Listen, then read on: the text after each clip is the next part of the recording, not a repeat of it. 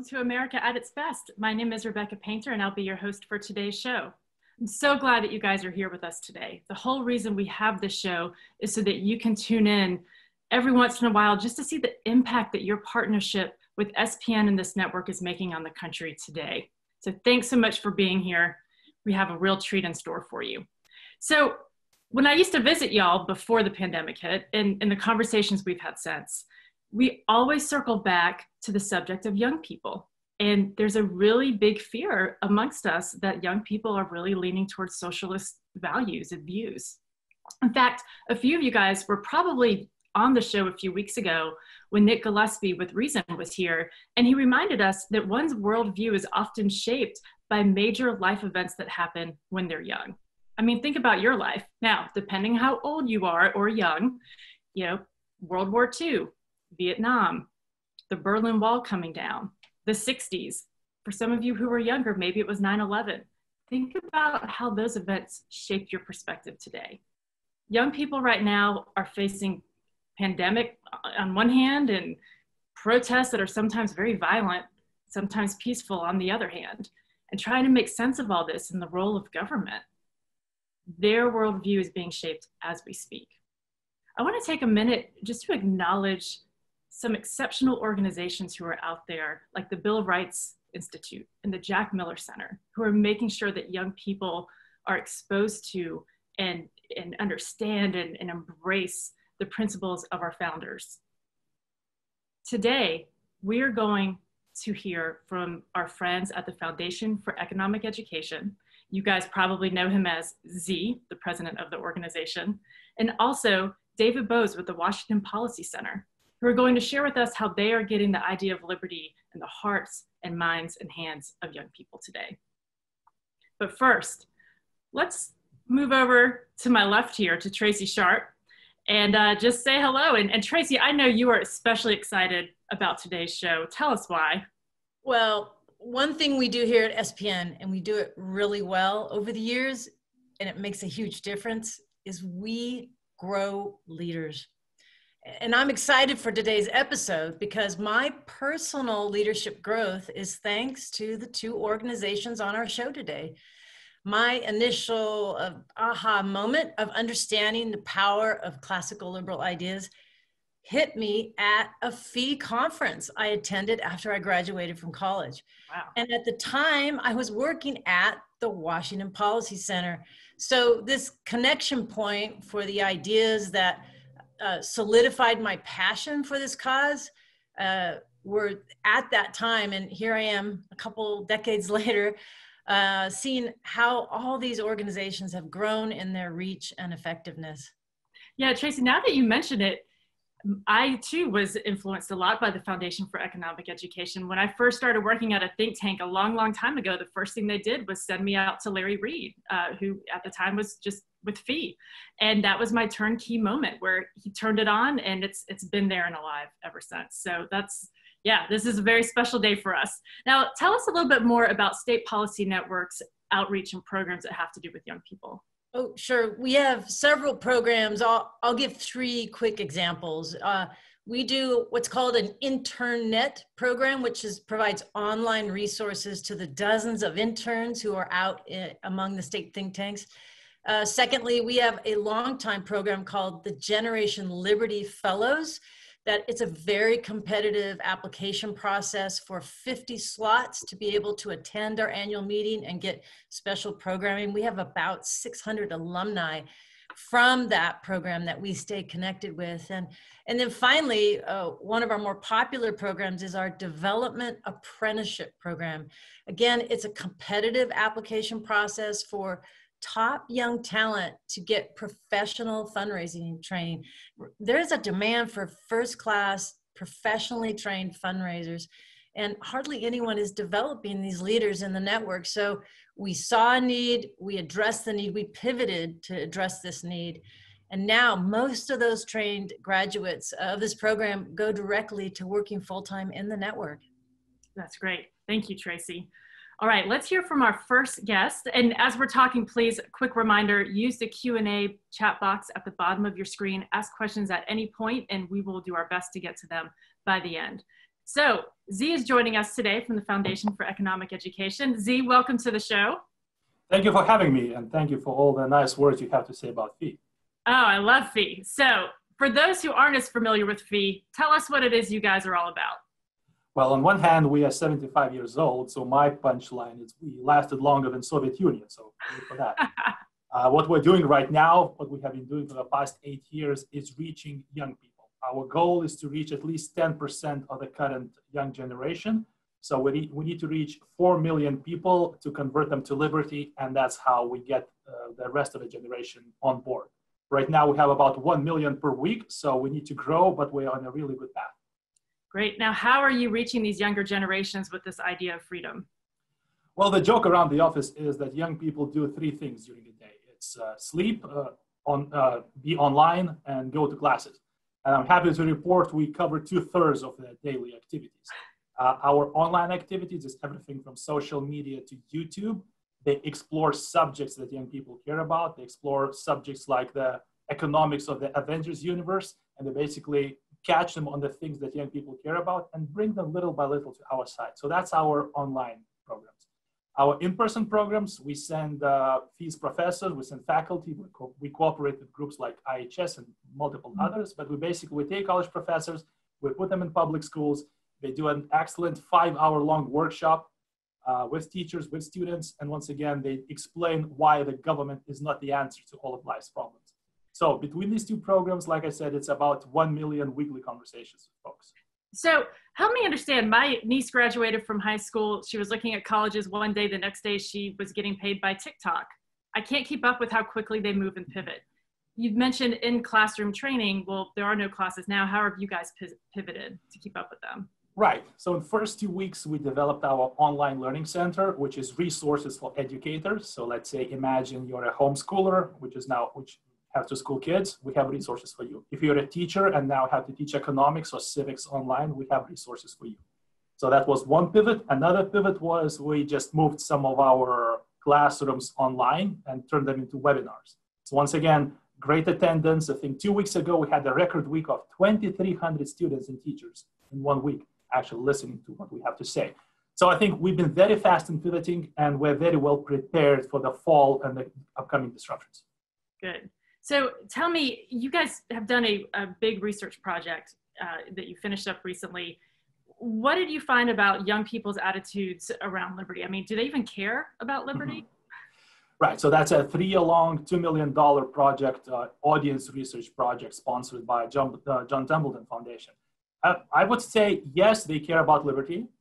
All is not lost, no need to run for the woods yet. Then we looked at people's affiliations. More people identify as conservative and libertarian than they do as socialist or communist. So that's good.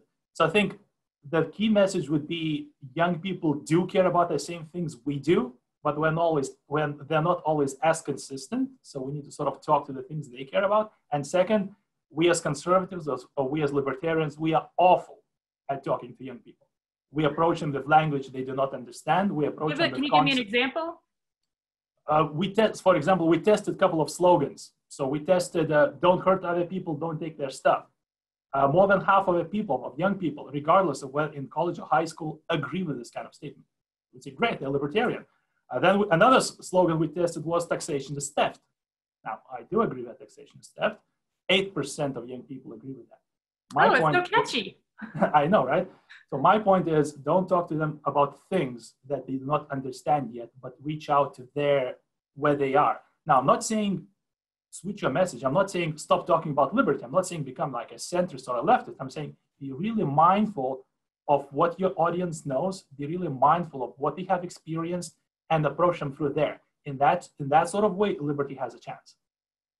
What else really surprised you from this study? People hold inconsistent views, especially young people. And they can be agreeing that taxes are too high in one sentence, and the next sentence they would be also agreeing that everyone needs universal healthcare. It doesn't matter how much it costs. So once again, I think we need to realize this. We as professionals in our everyday work, we're very far removed from regular people, and especially young people. And now I don't say it in any kind of demeaning manner, but the concepts we kind of deal with are very far removed from everyday people's work. So people do hold inconsistent views. So rather than ridiculing them for being inconsistent, I think we should grab onto the things that unite us. So government spending is too large, and sort of bring them to our side. That, I think, is the approach. If you point out to people that they're being inconsistent or just don't know things, that's a way to nowhere. It seems like a lot of young people, at least that I talk to, care a great deal about the environment, right? So when I want to talk to them about the economy, they want to talk about the environment. What do you do about that? Well, we do have series, we have YouTube episodes, we have articles about environment, once again, and it's a challenge for all of our movement. What's a libertarian, what's a conservative way to answer environmental concerns? I think we do have answers. My point is, I think for quite long, we've been dismissing them as irrelevant. And in that case, we ceded the ground to the lefties. I mean, there are many people in environmental movement which are upset with leftist takeover. And there's a famous case of the ex-head of the Greenpeace being upset with politicos or the lefties taking over the green movement. So I think once again, if we're looking at sort of a long-term game, we need to have answers for the problems that young people care about if we want young people to care about what we have to say. Someone mentioned to me that you guys had a story about how Rockefeller saved the whales that you're using to get young people to understand the way you think about the environment. Can you share that with folks? Well, that's a very well-known story. Whale oil was very, very good commodity because it burned very clean, and that's sparked people to build more ships and go and hunt whales. And whales were hunted near to extinction until Rockefeller decided that if you refine oil, you get this synthetic whale oil, and that's how they used to refer to it, which burns even better and is much cheaper. And in fact, if you watch a Hollywood movie called The Heart of the Sea, which is basically a prequel to Moby Dick, it's about hunting whales. In the end, the character says, you know what? Now they're getting whale oil out of the ground. The point is, once again, we need to show that it is the human mind that creates solutions to any of the problems that we have. So do you feel there's hope for the future? Oh, absolutely. Now, being from Eastern Europe, I carry my sort of share of pessimism. I think it's going to be a long fight. The environment has definitely shifted. The leftist ideas are definitely more prevalent than they were 10 or 15 years ago. My point is we haven't lost yet. Just because there are crowds on the streets chanting leftist slogans doesn't mean that all young people like that. I think exactly the wrong kind of tactics would be to distance ourselves from young people, to say that they're a lost generation and it's up to us old people to save them. No, I think we need to engage them. I think we need to be proactive, aggressive, really work on it. Then we have a chance. If we just hope for them turning to our side, that will not happen. It seems like every generation that's passed is concerned about the next generation coming up and how far left they seem to be. Is today really much different than it was 50 years ago? Well, I do one better and say that's the same as it was 2 millennia ago. You can find ancient Roman writings about parents and grandparents complaining about their children and grandchildren, saying they're unworthy. These famous cases from Middle Ages where the parents do not want to leave their land to the children because they think they're unworthy. So I think on one hand, yes, it's just old people complaining about young people. At the same time, I am concerned with the spread of the leftist ideas among the young. Look, I'm all optimistic, but let's not kid ourselves. Compare young people to 20 years ago, leftist is definitely more in vogue. We have Teen Vogue writing about socialism. We have all these, we have educational institutions, we have media institutions with basically pander the left message. So the fight, the environment is much more difficult right now. But once again, I think we stand a chance if we really do our due diligence, do research, and do work. One of the things we did at FEE, we said, from now on, we're going to be not a feelings-driven organization, but a data-driven organization. So how we approach young people is going to be dictated by data and not how we feel about young people. So it's dictated by data, but you and I both know young people are influenced by music, movies, all their friends. So how are you infiltrating that world? Well, that's a big world to infiltrate, but let's say our YouTube channel is doing absolutely very well. Our most popular videos get about 2 million views per video, which I think is great.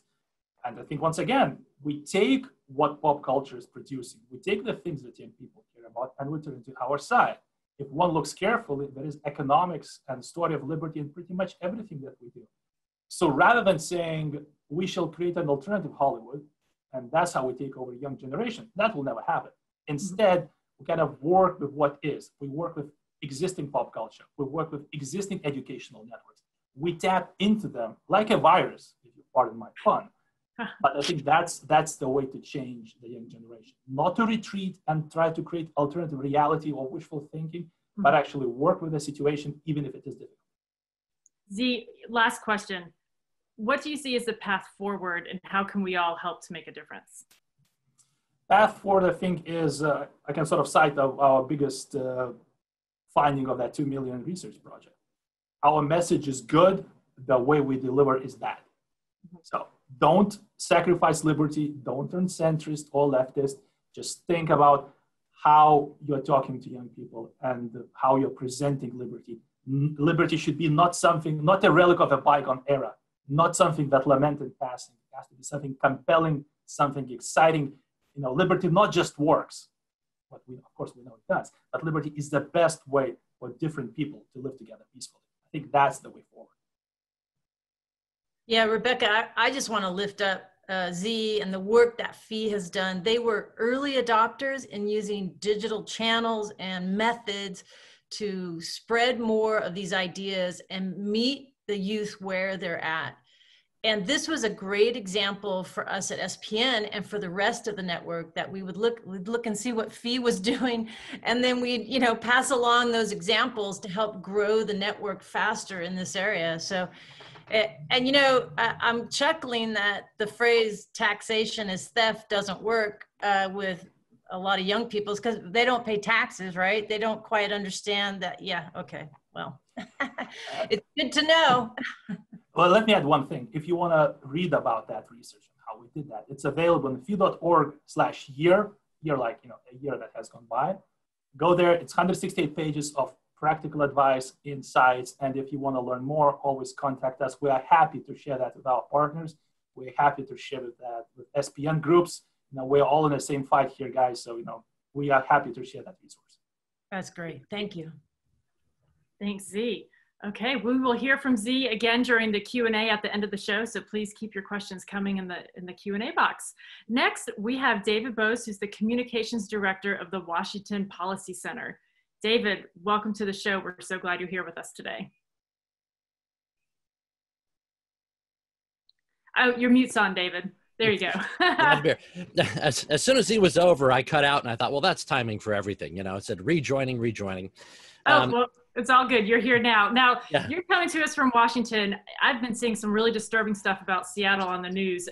I mean, it is just under attack. So I guess my first question for you is, how did the Washington Policy Center get to a point, considering everything that's going on in your state, especially in Seattle, where you guys said, you know what, we've got to do something about young people?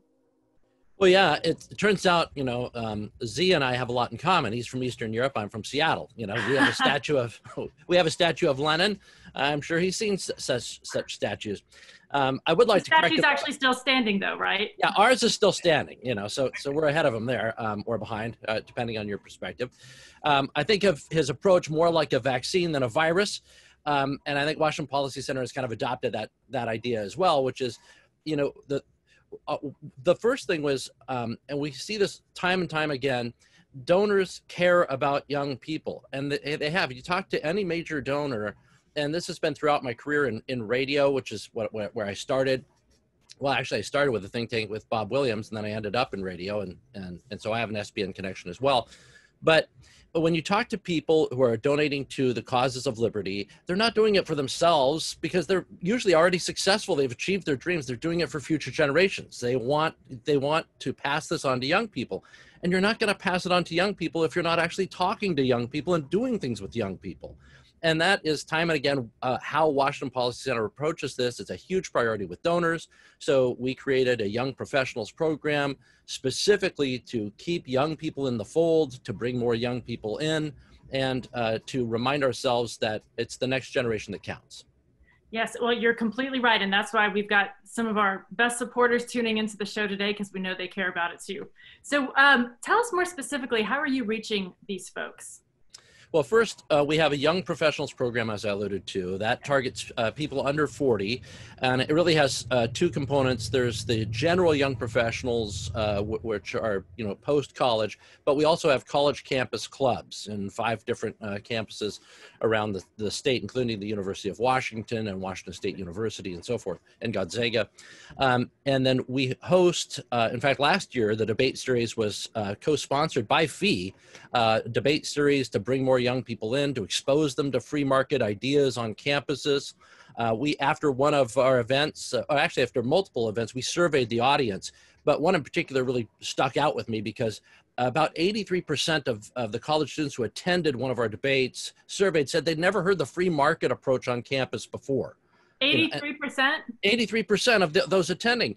And, as someone who, I started at a state school at Western Washington University, and I was just stunned at the leftist approach that I was getting. I knew it was wrong. I didn't know where to go to get the answers, to have the intellectual ammunition to fire back. And ultimately, I ended up finding Hillsdale College. But the response there didn't surprise me, really.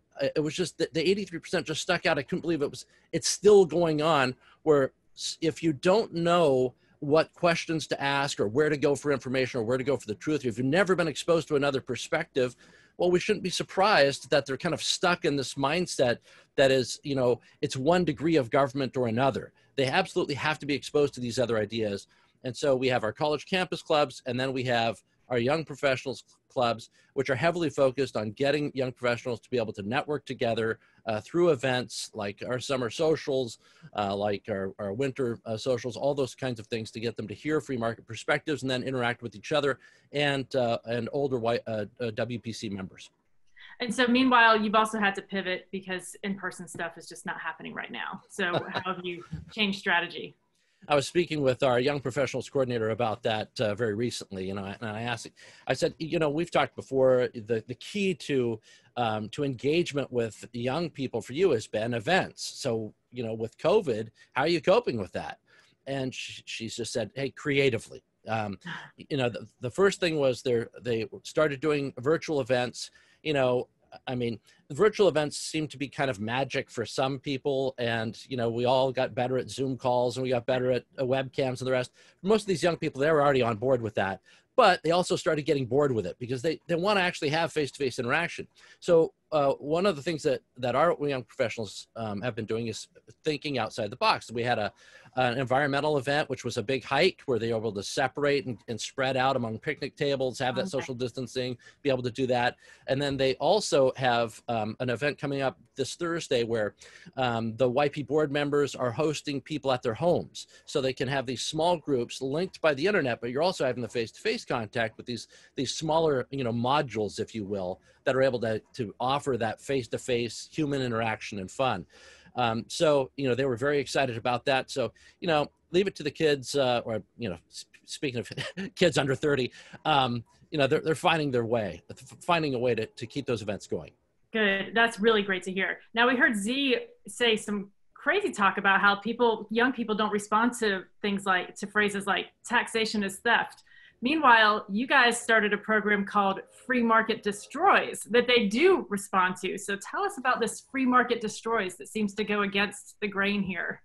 Yeah, that's, when Z was talking, that was really resonating with me because our project started out as a Free Markets Create program, because we wanted to show people the benefits of the free market, particularly young people, targeting those 18 to 34. And we thought, we really got to tell them what the markets create, all the benefits that they do, and give them this alternative to socialism. Well, then we got together with Emergent Order, the creative geniuses out there in Austin, and did some market testing. And it turns out, that's a big snooze fest for young people. It wasn't engaged in them, wasn't grabbing their attention. Young people by temperament, not necessarily ideology, but by temperament are progressive, right? They're revolutionary in thought. They want things right now and they want to tear down what's bad. And so they thought, well, what if we just approached it with Free Markets Destroy and use that as the hook? And that worked. I mean, that had the lift. That was what was driving attention. They're like, it destroys what? And then today, last week we launched this billboard campaign to kind of tease it around and get some social media buzz. And we had pictures of them all over our social media pages. Free markets destroy, things like boredom, poverty, disease, hunger, climate change, to try and drive that conversation onto our page, freemarketsdestroy.com, get them signed up for our blog and newsletter that it's written in a different way. I mean, once again, it's absolutely right. Policy people tend to speak in policy language. In fact, the word policy should probably never be communicated to people under the age of 35 if you want them to actually hear what you have to say. So we're focused on bringing more young people in by showing them the power of the markets in a more creative way, starting with the destructive power of the markets. Thanks, David. All right, last question. We're talking about young people. Can you just share a story from a young person that's been, interacting with your organization, just anything that sticks out, a life that maybe you've changed? Yeah, we have one YP board member, Amric, who came here from France. He went to the University of Washington. He got involved with the YP program on campus there. He ended up becoming a board member ultimately of YP. He speaks at our events, very powerful force for freedom, talking about the opportunities that he gets here that he couldn't get anywhere else. His journey here has been incredible and inspiring. Our YP scholarship program for a local charter school brought forward a student named Nadalo.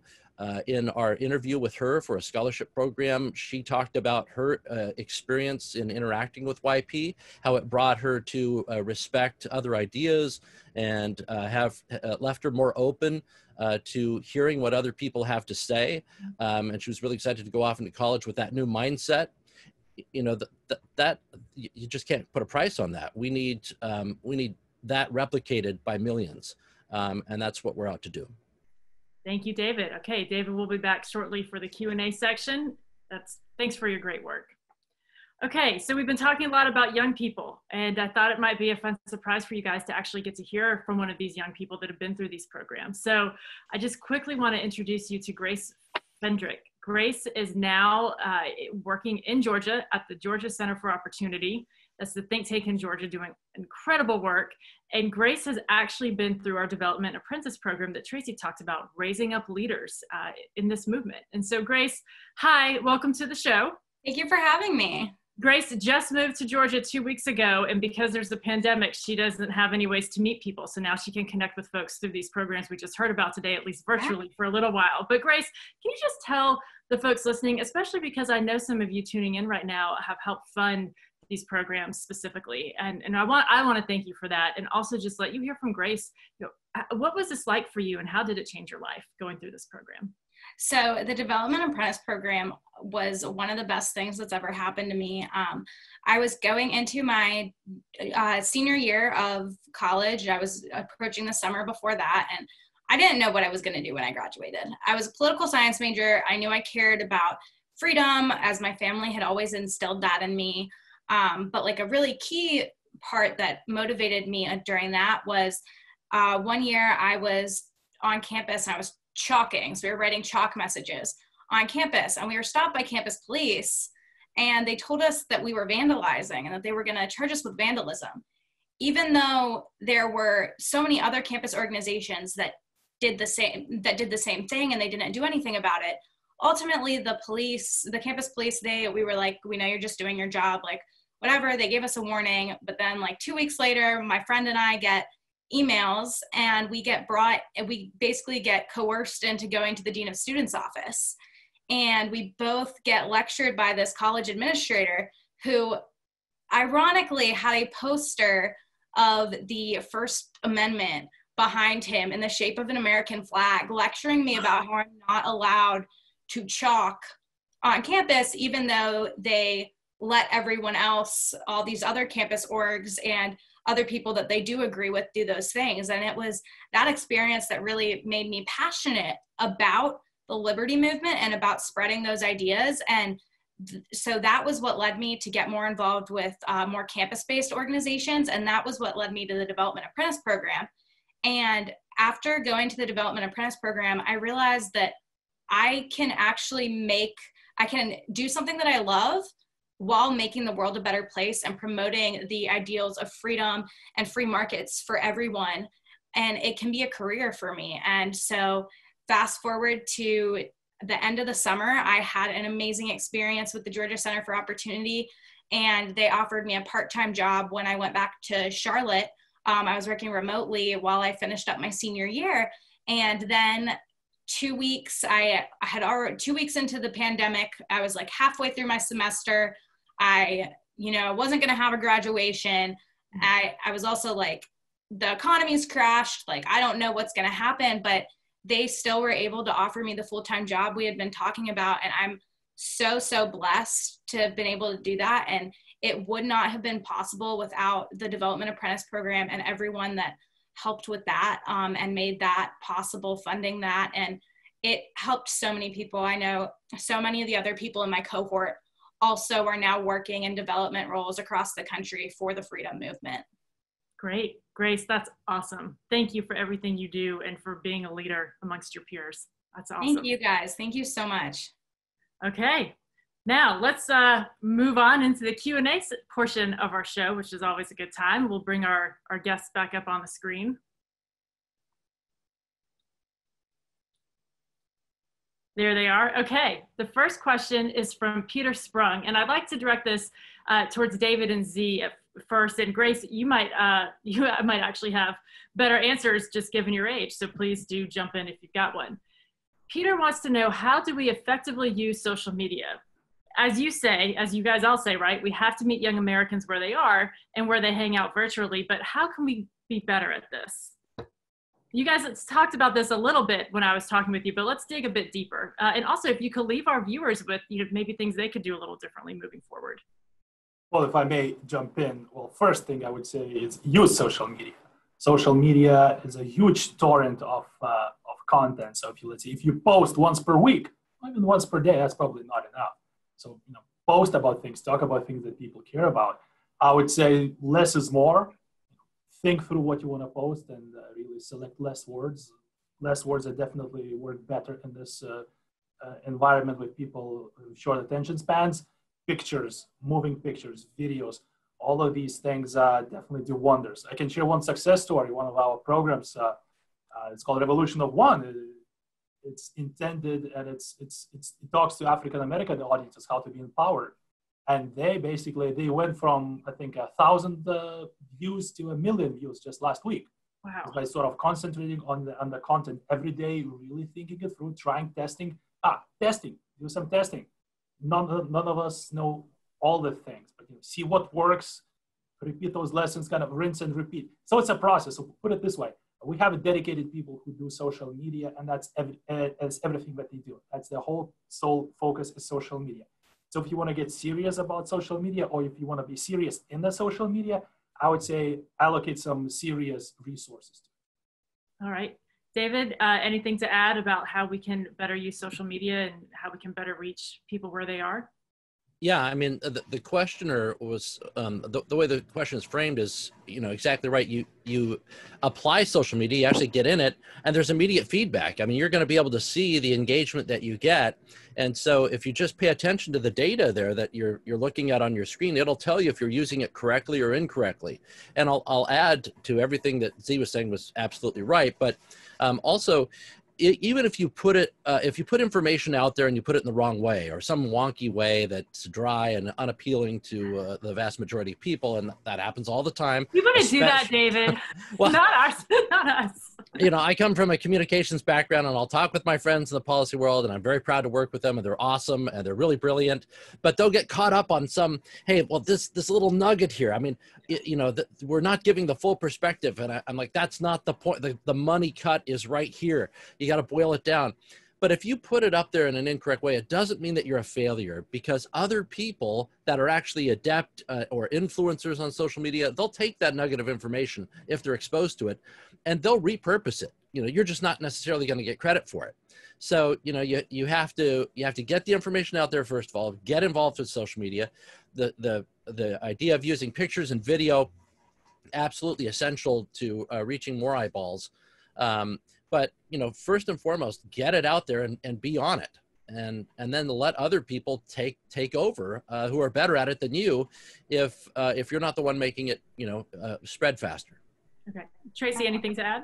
Yeah, just that we scan for all these kind of great ideas and methods and strategies, grab them and then shoot them out to the rest of the network to have them customize and test and use. And then this way we can really speed up and accelerate our growth in social media and using tested messages to reach people where they're at. Yeah, we've certainly come a long way since the white paper days, right? And that was only 10-ish years ago. So Grace, now you are the expert given your age. So give us the advice. What's the real answer? So the one thing that I noticed with social media as a young person is a lot of times when you're looking at organizations, you're going to look to see what their social media looks like. And so number one, you want to have it. And even if you don't think it's the best content, if your Twitter account only has 100 tweets, I'm going to be like, okay, this organization isn't really for my generation, isn't really for my audience because they haven't been on here long enough.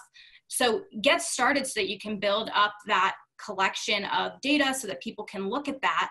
And then on top of that, utilize young people. There are a lot of people in college. I know a lot of times we think that college is just full of a bunch of leftist students. But the reality is more often than not, has to do with the faculty. And when you're paying thousands of dollars in tuition, you are going to write and do what your professors say to get an A or just pass.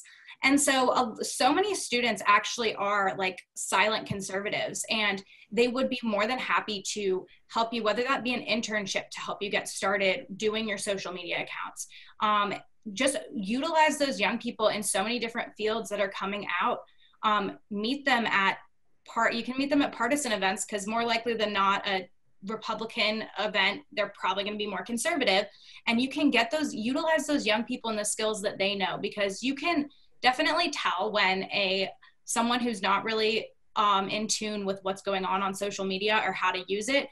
There's little parts that you can notice, and so having those young people, give them the information and the research and data that Z and David were talking about, and help them to craft that, but have young people actually utilizing it so that they can actually message correctly. That's great advice. And most of our viewers aren't actually coming from organizations. They're donors to these causes. So guys, especially those of you who may have been shaped by some of those world events that happened longer ago, reach out to your grandkids, right? To Grace's point, find those young people. I think that's a great idea, and great advice. It will bring more people into the movement as a whole. Yes. So that's great.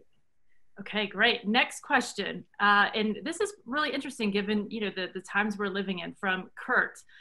When you're discussing liberty and trying to connect with young people on the ideas of liberty, are you also reaching out to explore this idea of justice? You guys engaged in that at all? Yes, I think to an extent we are. And I mentioned our African American outreach program, the Revolution of One. So they definitely deal with these issues, and we were very fortunate to have this built out, given the current events. So they were able to approach the subject, I would say, very authentically from a liberty perspective, and give a really persuasive case about that. Once again, liberty and justice, they're part of the same thing. Liberal system, when I say liberal, I mean classical liberal system, it is built on justice. It is built on the fact that everyone is equal. Everyone has the same sort of, the same rules apply to all of them. So I think, yes. Now, once again, we have Foundation for Economic Education. So most of what we do, I think still 80% of what we do centers around economics, but we're not a justice institute, but we definitely not shy away from the subject, especially, once again, if we can make the case or persuade the people here about justice that once the classical liberalism or liberty answers these questions. That makes sense. David, what about you being in Washington? Yeah, I mean, I would add, we focus on issues from the same perspective. And I think that, when you're talking about liberty, you're talking about property rights and equality under the law, the essential protections that people deserve. We talk about government transparency for everybody, for both sides.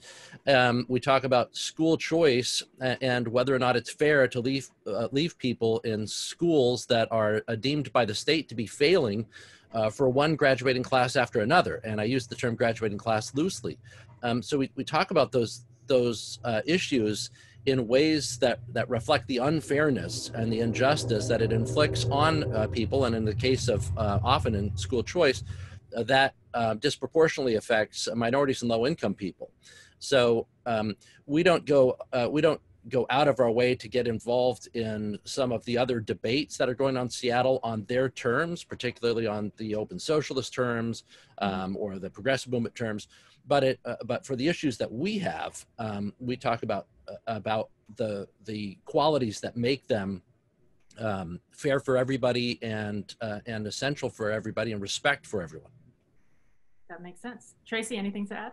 Yeah, I think it's a great question that this network is uniquely well situated to address because we're closer to the action. We're better able, because we're in each state and in localities, able to reach out and build relationships and build more trust with different audiences and really come to understand their concerns and how our policies, the alternatives, private voluntary alternatives, could be a way out. So free markets do create that opportunity. And this network is closer to that action. So that helps.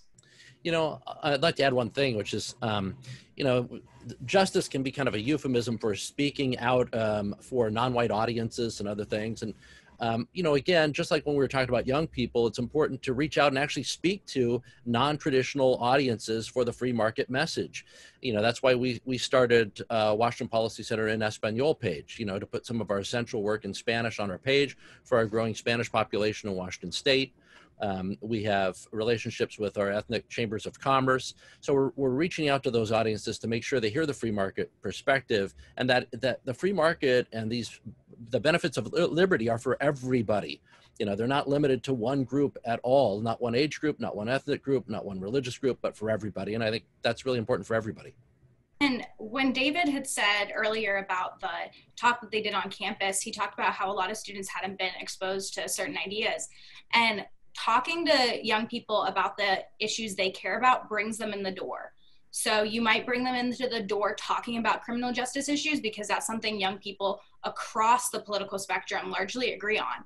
And then you can get into the fact of talking about, well, civil asset forfeiture is the government taking people's stuff without cause. And you can talk about these other things about how occupational licensing hurts people, and you can bring in those other nitty-gritty like policy things that young people, if you're like, oh, come to my occupational licensing panel, they're not going to do that. But if you tie that into the ideas of justice and opportunity for everyone, young people will listen. Very well said. Okay, guys, we are just about out of time. And first, thank you to everybody who's on the show today. You guys, this has been a great conversation. We have had tons of questions come up all around K-12 education and getting this message in schools. There's a variety. Those of you who haven't had your questions answered, they're all around K-12. We're actually having a special episode. I know we're doing this every other week now, but we're going to have a special episode around K-12 education next Wednesday at 1 o'clock because something big is happening in my home state of South Carolina, and I want you guys to know about it. And so we will lean into your questions there. But just for fun, I thought we'd let Tracy go ahead and take one before we sign off because there were so many, I didn't want to ignore them. So Byron Lamb, thank you for joining the show again this week. Tracy, Byron wants to know if there's ways that the state-based think tanks can be a resource to what looks like a significant increase in homeschooling right now. Yes, and they are a resource, I think, first in promoting homeschool as a viable alternative and being there to answer questions from families who are exploring it, helping them navigate any legal requirements, et cetera, in their state. A great example is from one of our Utah think tanks, Libertas. They are doing some excellent work on this front. Their CEO, Connor, hosted a very popular Facebook Live event a couple weeks ago to answer questions. And he was so overwhelmed. It was so popular. He ended up staying up almost all night answering questions from concerned parents, working through what their concerns were to convert to homeschooling, to get their kids the education that they need now that some of the schools are closed down. Getting into communities and helping them work through the problems, that is what this network was created for. And homeschooling has just been one example of how the network is pivoting in a time of need to help solve problems on the ground in their state. And then finally, a third way is by just our usual advocating for policy solutions that help families overcome barriers to homeschool in general. And namely, things like getting a portion of their students' funding back that they can put toward homeschooling expenses. So this is just a sampling of the network that's been an issue we've been fighting and working on for years. So yeah, it's a good thing, Rebecca, that we're going to do an extra episode on this. There's unprecedented opportunity, not to overuse the word unprecedented, but for sure, a gap has opened up. Parents are desperate for alternatives. This network has them. We want to help connect the two. All right. Thank you, Tracy. Hope to see you next week. And please, I haven't said this before, it's a new thing. We want to open the show up. The more folks who view it, the better, I think. So please invite your friends, forward the invitation. We'd love to have more folks come on that maybe haven't been exposed to this network and the ideas that you guys are bringing to fruition with your support. So thanks for joining us today, and we'll hope to see you next week. Have a good one. Take care.